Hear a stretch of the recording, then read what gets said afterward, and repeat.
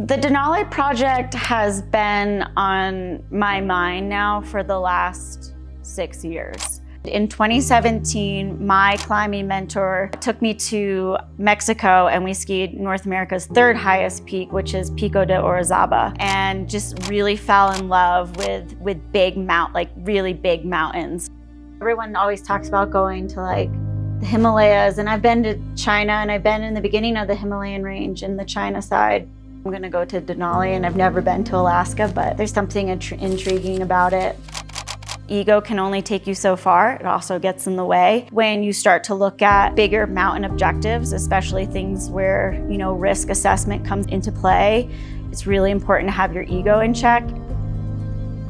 I'm 38 now. I feel like I've been building my whole life for something like this.